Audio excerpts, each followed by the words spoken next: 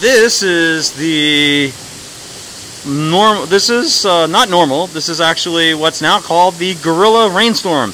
About 5 minutes ago, this area was beautiful sunshiny day. Now we have this huge rainstorm happening.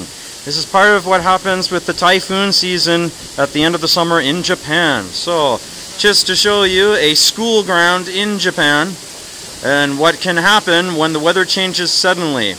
The weather forecast for today only listed that it would be a 40% chance of rain or thunderstorms. So this is what happens.